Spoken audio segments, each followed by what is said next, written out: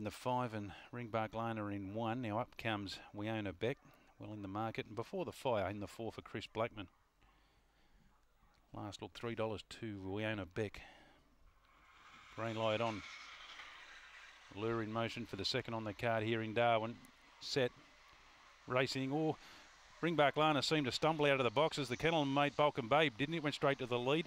Not a Bang was second before the fire improves. Now it goes to a clear second now. Not a Bang has gone back to third and then a long way back to Galloping Eddie. Ringbark Lana, no, we own her back down the side, but it's Balkan Babe the leader before the fire's closing.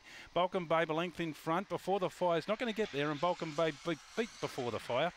Third in the event, Not a Bang, a gap then Galloping Eddie. Ringbark Lana didn't get into it, and the last to complete the course, the favourite, we own her back, very disappointing. 22